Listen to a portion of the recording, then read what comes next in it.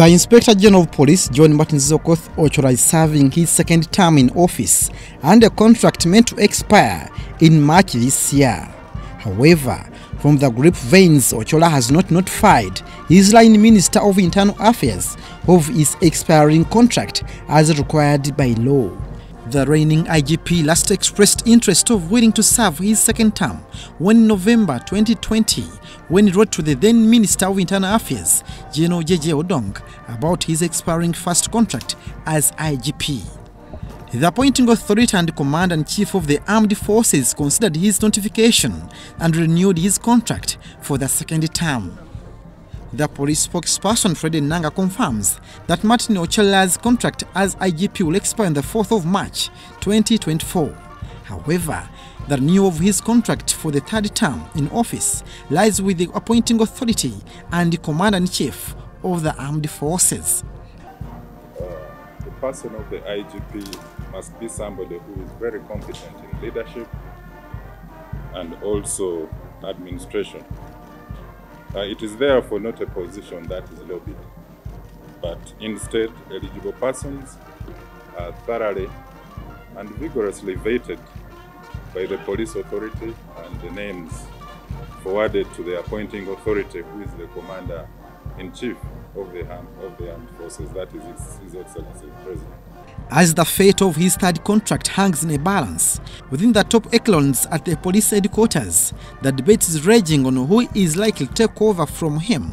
Among the 13 career top police officers at the rank of Assistant Inspector General of Police, AIGP, among the prospective persons for the appointment of the IGP position are Francis Xavier Rego, who is currently the Interpol Special Representative to the African Union, Abbas Byakagaba, the Director Counter-Terrorism, Joseph Mugisa, Director Fire and Rescue Services, John Ndoku Sengaruye, Atachi Uganda's High Commissioner to Nairobi, Grace Akulo, Director Interpol Uganda, Erasmus Twalhuka, Director Human Resource and Legal Services.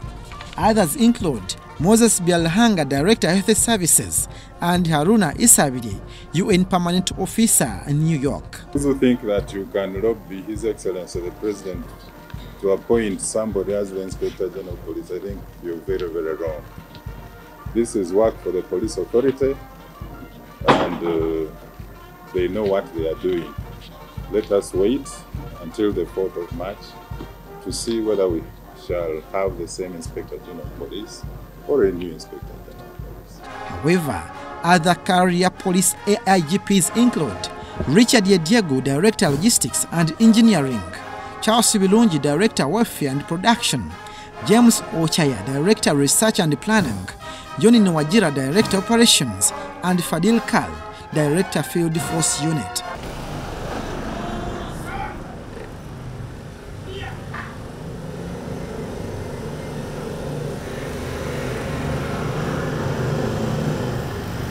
Nonetheless, there are 5 military generals currently serving the police who can also be appointed as IGP.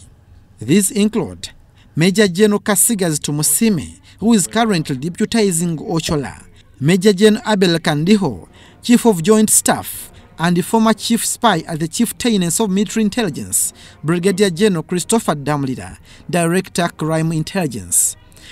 Others include Brigadier General Jessica Mnanwili, Director Human Resource Administration, Brigadier General Godfrey Goloba, Director Human Resource Development, as well as Major Tom Magambo, heading the Criminal Investigations Directorate.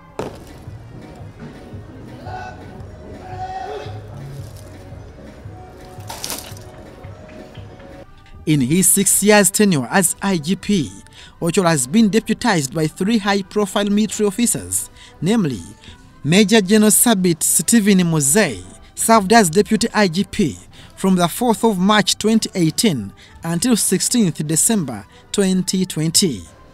Major General Mosei replaced Martin Ochola, who was promoted to the Inspector General of Police. Prior to his assignment as Deputy IGP, Sabit, at the rank of Brigadier, served as the commander of the military police of the Uganda People's Defense Force. Sabit was replaced as Deputy IGP by Major General Paul Okech. Economic hub that Al-Shabaab had been using to raise funds or revenue to support its operations, and that was Bakara. Paul Okech was a senior military officer at the rank of Lieutenant General and was appointed Deputy Inspector General of Police on 16th of December 2020. Between November 2017 and December 2019, Okech served on special assignment to monitor on behalf of the guarantors of the South Sudan peace process, the assembling, screening, demobilization, and integration of the armed forces of South Sudan. Before that, Lieutenant Paul Okech served as Chief of Staff of the UPDF Air Force for a period of 5 months, from 11th of July 2019 until 11th of December 2019.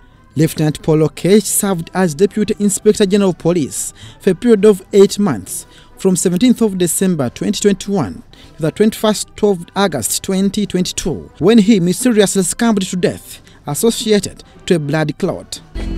When we came to this theater, it's a bit difficult because we are fighting in a built-up area.